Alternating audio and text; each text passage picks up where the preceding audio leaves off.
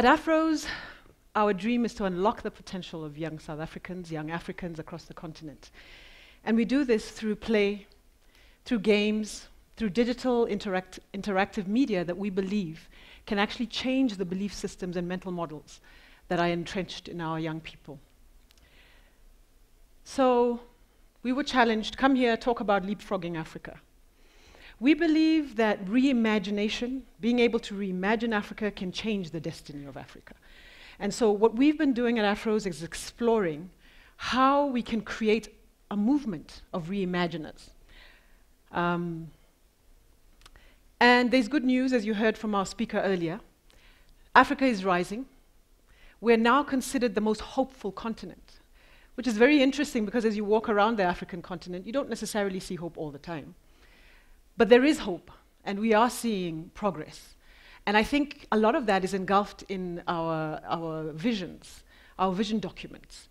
I chose the Kenyan one, partly because I'm born Kenyan, but also because they've created such beautiful and fantastic images of what Kenya could look like by 2030. And, you know, amongst other things, there is a dream to take a desert area of Kenya and turn that into Silicon Savannah, which will be this really sophisticated new city that's focusing on technology. So the dreams are there, and we have the vision and the dreams to be able to take us to where we want to go. But we also know that there's been huge efforts from around the world. I've spent many, many years working for the UN and for development agencies and so on. And I always wondered and asked myself, why is it that despite all the efforts, 560 billion is what is recorded from formal development assistance. This is not other additional NGOs, this is not foundations, this is just formal development assistance. 560 billion has been invested in Africa since the 60s. Now, I don't know how many of you would raise your hand if I ask, how many of you believe that the 560 billion is worth the results that we see? Who would put their hand up? Exactly my point. And so, 50 years post-development, we still see these sites. We still see communities that are not where they could be. And I believe that the main reason why is not because we lack the resources. It's not because we don't have the money or the ability to do this, but it is that we are limited by our own beliefs. And so in many of our communities, and I don't know, we've been conducting lots of research in my times in the UN, we spent a lot of time with different communities, and what struck me all the time was that there was a sense that, you know, I'm stuck. For many people, I'm stuck. This is it. This is where my life starts and ends. And the ability to imagine getting out of that situation is really limited to a very, very small percentage, 2, 3, 4, 5%. And we get to hear those stories. And somehow there is something in them that is so strong that enables them to be able to just sort of step out and leapfrog out of that context. And then there is our young people, many of them despondent today. We did extensive research a couple of years ago with African Leadership Academy with a bunch of students who went traveling around the continent, and they came back with some very interesting results. They found that I think it was close to 50 to 60% of the young people they interviewed are all eager to leave the continent the minute that they get a chance. And that their dream of possible prosperity comes only if they're able to exit the continent. But then you saw that beautiful picture, Africa's Rising. We talk about, you know, many of us here are looking at this beautiful Soweto theater and thinking, come on, there's real possibilities. So what really is limiting us? We believe that it is these limiting beliefs, it's our mental models that are creating this. So if you look at our chiefs, our politicians, our leaders, and it's not all of them, but a large number of them, are caught up in patronage. I mean, in the UN, you know, the person who succeeded the most, I worked there for many years, is the one who's able to suck up the best. You know, patronage is big. Parochialism, you know, it's my little world. If I can find a way to make sure that my little village and my little world succeeds, it's cool. Short-term thinking, right? Mangaung is upon us. Need I say more? Let's look at our public services. I was a public servant myself, so I'm totally guilty of this. We every single year, regurgitated development plans and plans for that year. In fact, we actually sometimes just used find and replace, you know, in the on the computer to be able to sort of quickly just hook it up because these guys are demanding, give me the plan, give me the plan, give me the plan. And you know the famous quote, the definition of insanity is do the same things over and over again and expect different results. Well, I believe that our public service organizations have huge potential in our continent, but they're limited again by the belief that it is not possible to reach a prosperity. And actually, when I was at the UN, we did a very big research with our colleagues to try to find out whether there were any of our own colleagues who believed that we would see the end of poverty in our lifetime. And there was about, I think, a handful. All of them said, you know, we're trying with the MDGs, but it's almost impossible. So these are limiting beliefs. And so what we at Afroes began to explore is, how do we move from that place of limiting beliefs to a place where we can recognize that our circumstances do not define our future, but that we can overcome that if we're able to begin to think differently about that context? And how do we shape that? How do we influence that? And I know many of you have thought these thoughts, but it's how do you actually make that happen? So we began on a very precarious journey. You know, traveling around Africa is not an easy story. It's getting better, but you know, we went on a very precarious journey trying to figure out what are the possible platforms that we could use. What are the different ways in which we could shape mindsets across the African continent? And as we embarked on this journey, our big thing was, if we're going to be able to make a difference, we're going to have to find something that is scalable, something that is multimedia, that can reach masses, and a way in which we can actually change the way people think about their context. And so we focused very much on mental models. We did deep research about mental models. And we looked at the hopelessness that we talked about on the one side, the apathy, the despondency, the powerlessness, the ignorance that we see in so many of those that I've just described before, and then how we could actually move to a culture of problem solving. And I think, for me, that's a really big gap that we find, is that very often, confronted by different situations, we don't have a strong culture of problem solving, you know?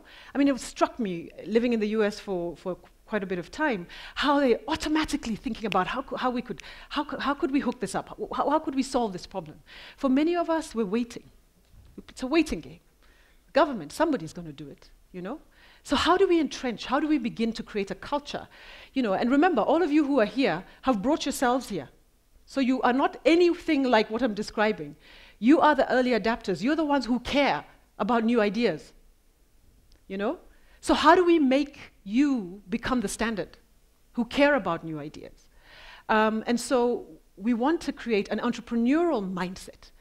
You know, our leaders need to be entrepreneurial. Rather than regurgitating those plans that we did year after year after year, how do we actually create an entrepreneurial public service, an innovative public service, a mindset that is going to be able to do this? And so we began to look at how experiential learning and simulation and games can actually influence mindsets and mental models.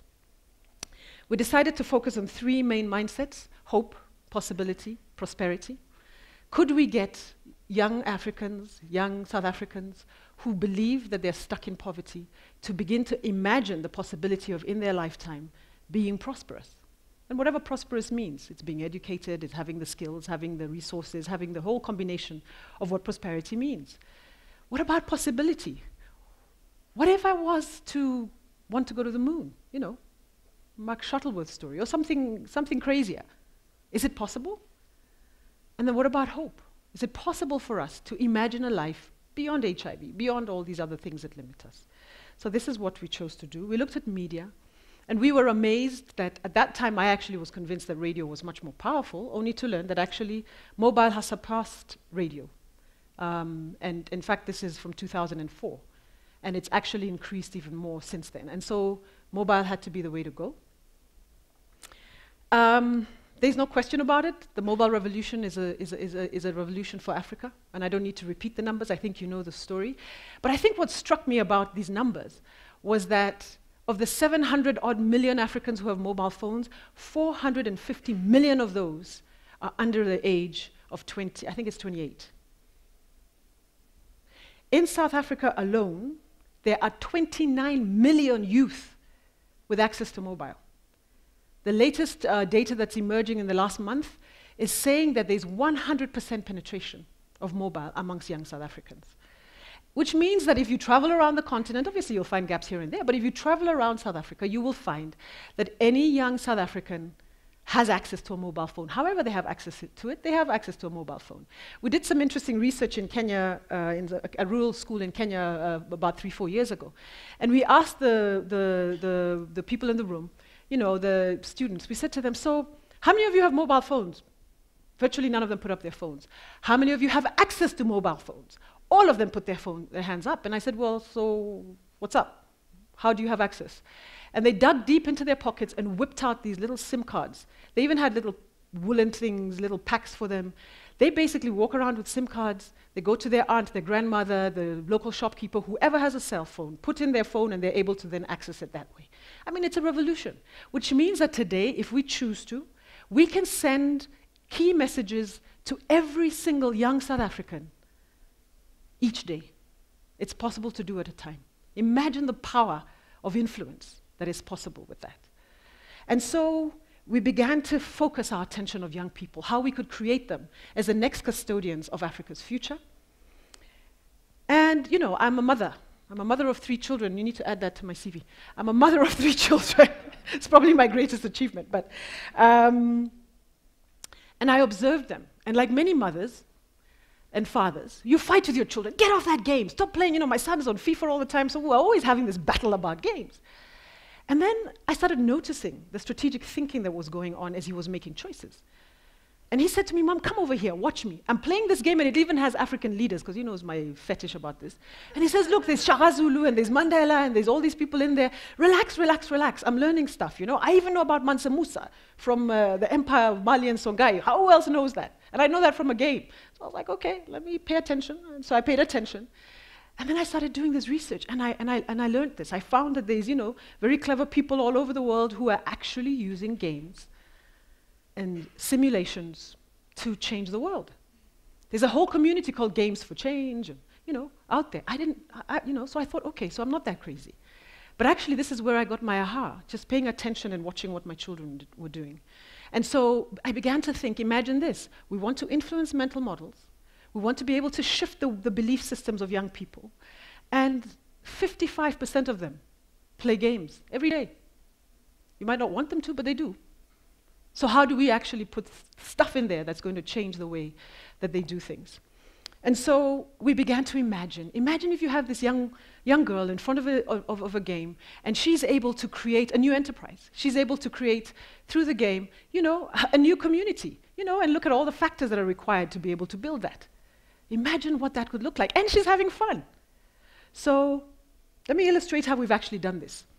We had a partnership with the United Nations Women, or we have a partnership with the United Nations Women, who had a big campaign on to end gender violence across the African continent. So they approached us and asked us whether we could focus on a product that would be just, you know, focusing on young people. And so we went out and we spent time with the young people doing research and really trying to explore what it is they need to, how they understand gender violence. I mean, we learned that date rape is so rife that it is nothing that the data ever gathers. That the concept of consenting sex is totally misunderstood. And so we decided to focus and build this game, Muraba, which is really extrapolation of Muraba Raba, the game that you're familiar with, which we then incorporated 60 questions, so it's a quiz-based game, that embedded in it gender-based violence questions that are related to what are the concepts of gender violence, what do you do in the event that you're confronted by gender violence, you know, what are the stereotypes and myths that are limiting and you know, driving gender-based violence. And so Muraba has been out there. We launched it in February of this year. These teenagers are testing their knowledge of what's right and wrong when it comes to sexual relationships. A girl is in bed with you but says she doesn't want sex. You must respect her choice. No sometimes means yes. You must kick her out. The questions pop up during a game called Moraba. The more answers they get right, the further they advance. It's an app that makes learning fun. They all stay after school to play. Their newfound knowledge is empowering. I can tell the guy that I'm not ready to have sex with you. And if you don't accept that, take your and I'll take mine. I'm not ready. As I've played even the games of Murabaraba, it taught me like every person, girl and a guy, we are all equal. It's not always that boys are the ones who like force girls to do stuff. Even girls are there that do stuff to guys as well. The app is aimed at addressing South Africa's high levels of gender-based violence. The issue was highlighted earlier this year when 7 young men, 4 of whom were minors, gang-raped a 17-year-old mentally ill teenager. It's cases like that which prompted the game's developer to come up with a way of educating young people through entertaining them with mobile technology. The idea was hatched at this... It's a long story, so I didn't want to push the whole video, but so that's the story, and that's how the game works. This is just a simple illustration of exactly how we've made this game. Measuring impact for us was very important, and so we've built the game with a back-end system that enables us to actually measure the learning. And so every time a player gets on and plays the game, we're able to go into the back-end. We don't need to know their personal identities, so the focus really is on, and they use all kinds of names like chili beef and other names that they create, but the important thing is how they're answering the questions. And you're able to see the trends. So for instance, we found out that the knowledge of legal age of sex, how many of you know the legal age of sex in South Africa? 16. Do you think so?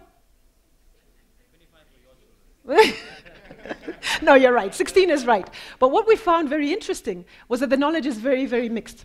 So amongst young people, they were saying, for instance, that if I'm a 17-year-old boy, I'm the legal age, and if I have sex with a 15-year-old girl who consents, it's cool, right? And so we needed to correct a lot of that, and we found that they just didn't understand a lot of this. And so we're able to measure that, and we're able to also measure how and encourage them to play. And so we built in some rewards, some airtime rewards and so on, so that they can come back in and play a few times. Sorry for using bribery, but sometimes it works. And so we got them to play a second, a third time, and what we noticed was that repeated play actually improves the learning. So you can see that they're actually, now they'll know and they'll have a chance to actually improve their response as they played the game. This is just, we have them sort of make comments offline about the game, and this is just one of the millions of testimonies that we've gathered over time. I think the most powerful one of all is a young man who approached us and said, "Until I played Moraba, I did not know that I was a rapist." He today has taken a decision that he will not engage in anything like that would put him into that context. He has changed his mental model. It is something that we're very proud of, and we're working hard now to execute and implement in the other games that we're working on. This is a game that we've built in Kenya. Haki means rights or justice in Kiswahili. And it's about reimagining sustainable communities. We've had many big landlords and big politicians who've come in and sort of tried to take over huge forests and influence the land negatively, and so we built this game really in honor of Professor Wangari Maathai. We built another game in partnership with the Nelson Mandela Children's Fund, focusing on child protection and children's rights during the World Cup. And we found that young children who, prior to playing the game, did not even know about Childline, learnt about the Childline and learnt what the Childline number was. And so we saw an increase in access to Childline. So small measurements and small ways to actually measure the impact, but we found that we're able to do that. We're working now on a game which is really quite a challenge in Kenya. After the elections in 2007, there was a huge blow-up of the country, as you know, and Kenya was burning. And so we're working with young people now to see whether or not through this game we can get them to really contemplate the choices that they're making during the game, during the elections. Whether or not they're bribed by our cheap politicians to go ahead and burn, take the bribe and don't burn, Recognize how the choice that you make, recognize that the choice that you make affects the collective. So this is the whole purpose of this objective of this game. And so we've built four games now. We're working on 3 or 4 at the moment, and we're planning to increase that, triple that in the next year. But I think the key thing that we've learned from the games is that, and this is, I think, our theory of change, is that the way in which the games influence and change mental models is, in the first instance, when you start playing Muraba, you probably have never really thought about whether rape or date rape affects you. So it's pre-contemplation. You haven't even thought about it. So that's where you start from. But it's a fun game, so you get into it, and because it's, it's fun and cool, let me try this thing. So you play, and as you play, you're forced to contemplate those issues because you have to answer the questions. And in games, people want to do well. They want great points. They want to win. They want rewards. So you got to win, so do well. And in the process, you contemplate. Will I rape? Am I a date raper? Could I be? Will I be violent? Will I make that choice? So you contemplate. When you contemplate, you have to make a choice in the game. Is it right? Is it wrong? And that's a decision that you take. And we found that as the users make those decisions are replicated in their real lives, for many of them. Obviously, it's not that simple, but we noticed as they played a second time, a third time, and for those who we conducted deep research with, that they actually changed their decisions in line with the choices in the game. So they make a decision, and that emerges with new choices, and therefore new mental models. So it's a very simple model, but it's something that we believe is strengthening our way ahead. And so moving forward, we are now taking our experience from the games that we've built, and we're building what we're calling the Ongoza Gamified Academy. The Ongoza means, in Kiswahili means to lead, so it's like a leadership academy. And it's basically going to be on mobile, where you've got the games on the mobile phone. It's accessible. It's got mass reach, and our key themes would be leadership, entrepreneurship, financial stewardship, citizen agency, and life skills. So our plan with Ongoza is that we can reach the entire continent, and this is our intention, is to be able to have it in all the different languages and have it spread around the continent. It needs to be accessible, it needs to be affordable, and we believe that we'll be able to really leapfrog the future using this approach. One last word, and it's about scale and impact. We have been having very interesting debates about how many people do we actually try to reach. Like with Muraba, do we want 2 million? Do we want 3 million? How many should we reach? How much is good enough?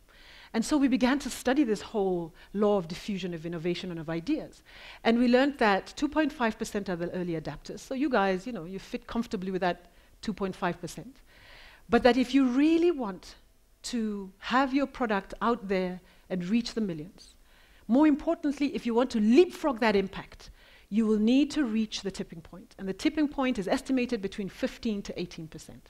So if we want to reach that young South African and be able to actually move this so that it becomes, viral, we need to reach that first 4.6 million.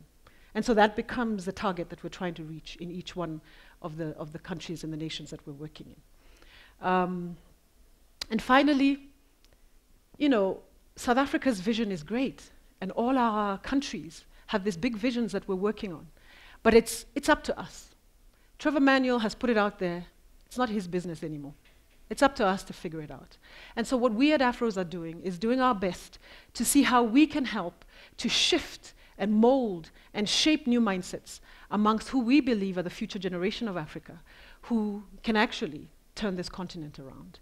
We believe it's possible, and we believe, as we have worked through with a whole group of young people, that they can actually change the world and leapfrog the future for Africa. I thank you.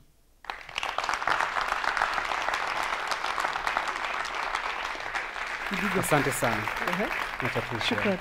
Thank you. Wow, that's amazing, isn't it?